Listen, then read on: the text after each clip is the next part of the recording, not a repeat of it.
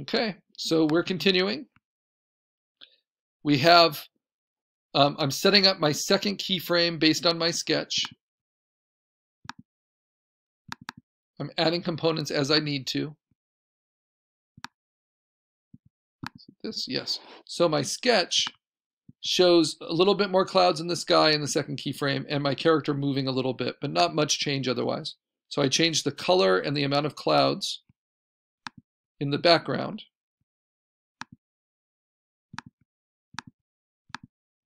So there we go. We went from, anyway. So these two layers together make my background.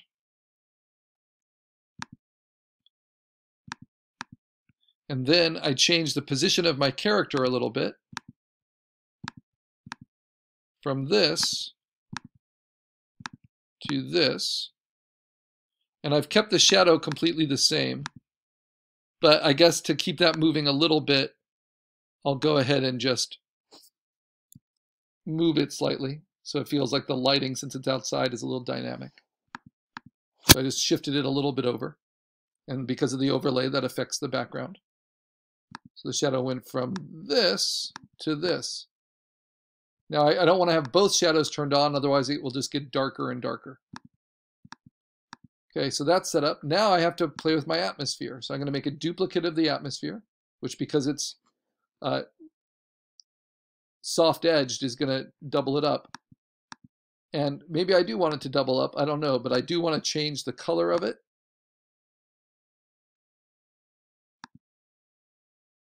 Just subtly. I can be a little bit more wild with this. So from warm like this to cooler like that, very subtle. And then maybe I want to just move it a little with my move tool, like that. Maybe the other way. Or maybe just kind of down and around. All right, so now this is my second keyframe. It's a little too subtle maybe in the background with the clouds, so I'm going to push that from 10% up to, let's do 20%, or even 25. Or is that going to be too much from that to that? Yeah, let's go down to from 10 to 15.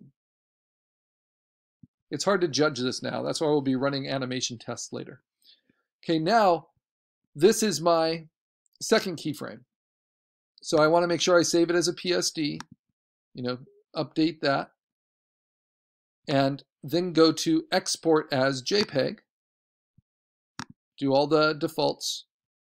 That was my first keyframe exported. This is my second keyframe exported. So then I go to downloads where I find it, and I'm going to label this as number 2. And now already, if I open both of these up, I can get a little peek at my animation reel. So it goes from this to this.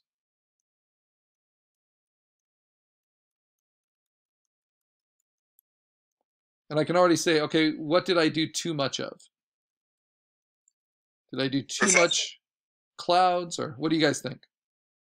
I'm just thinking, I thought we were putting a significant bit of difference to leave space for in between slides. Would you consider that too much of a change? I know your character won't be moving much. Yeah, it totally depends on your sketch, right? So Understood. Because you've sketched it out over 9 frames and your 9 frames tell your essential story, that's the only amount of change I need between frame 1 and 2. Between this frame and this frame, it looks like there's a lot more that happens, right? And so then I might decide that there needs to be 4 frames added in between here. But to get to my beginning to work, I'm just getting a slow start so that the weather system and all of that comes as a bit of a surprise. Yeah, so I think that will work. But it really depends on your story. So the first goal is to actually get your keyframes done. And if there's a lot of change, if it went from this to this, then I'd have to change the creature's position a lot more. But I'm just using my sketch as a guide. All right, next, setting up for keyframe 3. So for keyframe 3, my creature's position is changed, starting to shiver, and I even want the hint of some cloud, of some snow. So I'm really going to build up that weather system. So starting from the background, what I can do is duplicate the background again and change its coloring, make it a little bit cooler. Maybe I can add more blue to the midtones like I did the first time, but maybe I also want to desaturate it a little bit. And because this is done on a duplicate, I'm not harming anything. And I might even want to brighten it a little bit. And I could try playing with the overall hue and maybe dialing that down a little bit towards cyan. Yeah, it's starting to look kind of colder now, just in the coloring of the background. Right.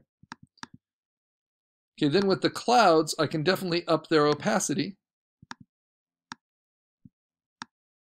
Let's go to 30.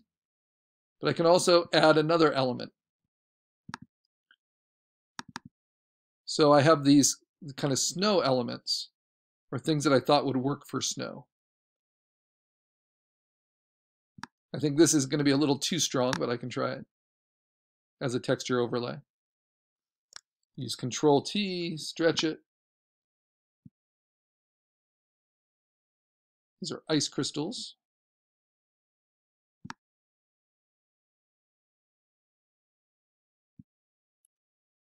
And then I can try a blending mode on it. I haven't even rasterized it yet, so maybe pin light. Kind of works. Soft light. That works better. So just a kind of beginning of snow falling, right? I'm going to go ahead and rasterize it so I can delete away from it and move it around. I might erase a little.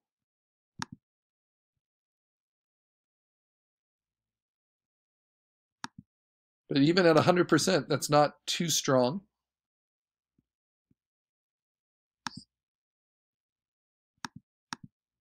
And because they're ice crystals, this is kind of more of an atmosphere thing.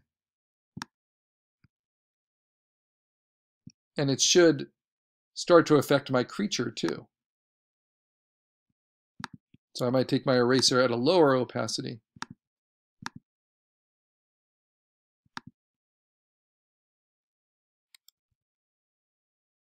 Yeah. So let's just dial back the opacity on that a little bit as it builds up. But I'll add that into atmosphere. So what I've really changed is the opacity of the clouds. It's going to be different for each of you, what you change for each keyframe. And the color of my background. And then I added kind of ice crystals into the atmosphere. Now for my creature, again, I want to make a duplicate. Turn off the ones behind. And go to Edit, Puppet Warp, which works well for a PNG cutout creature.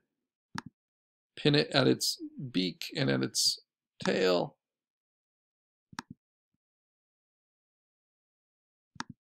Maybe not each toe this time. And then I want to shift the head up more. Up. Need a little bit more than that though. So I just did Command Z. Because Puppet Warp's a bit of a pain. You have to plot your anchors each time. So I need something at the neck, at the tail, and for the feet.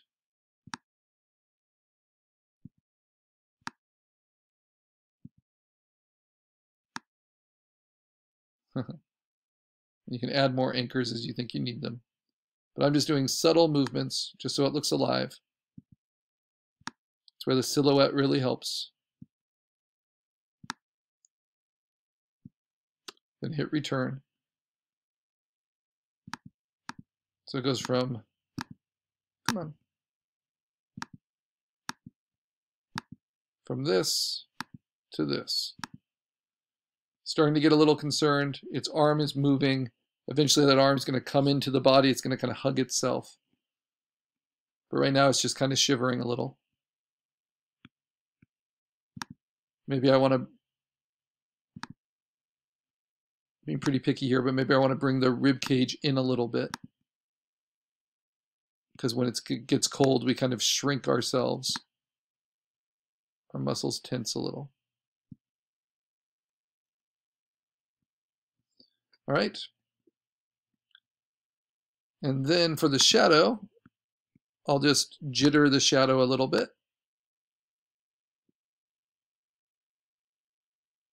Which just means move it around a tiny bit so it feels dynamic.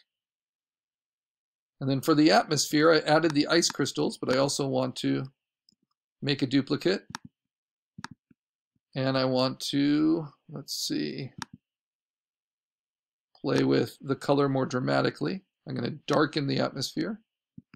And I'm going to saturate it a little bit more. And I'm going to shift its color to something cooler. On the cooler spectrum. Yeah, so now it starts to look like conditions for snow might happen. These shapes are a little sharp, so I'm just going to use an overall filter to blur them a tiny bit.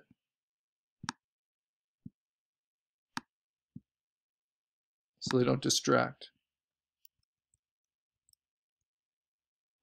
So with the Gaussian blur, let's do it one more time.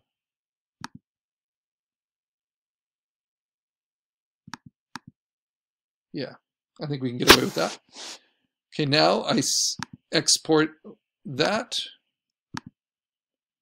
as a JPEG. You can see that in my downloads. I label it number 3. And if I want to do a quick test, I can open it up just in preview, and I have my first 3 frames. So the weather's changing quick, and my little Psyduck is getting concerned.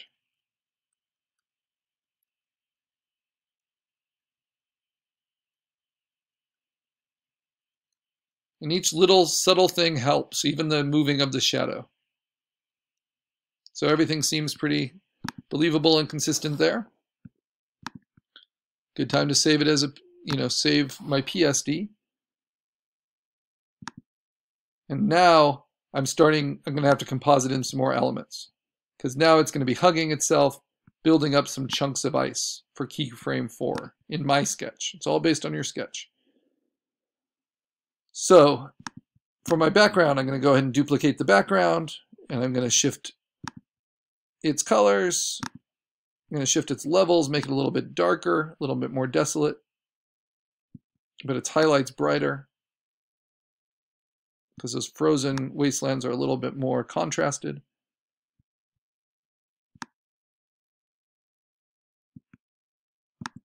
Then I'm going to shift its colors to being less saturated.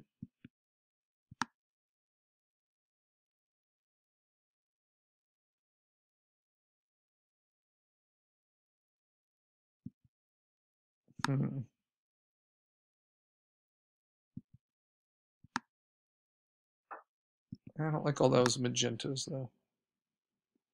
Let's see. Yeah, maybe like that, just a little less saturated. And a little darker. Okay. And then the clouds, I'm going to shift that up to about 50%. I think that will work. Now for the character and the shadow, duplicate both of those. Turn off the ones underneath. And I'm going to do a puppet warp, but maybe even a coloring change too on the creature. I want his bill to keep going up,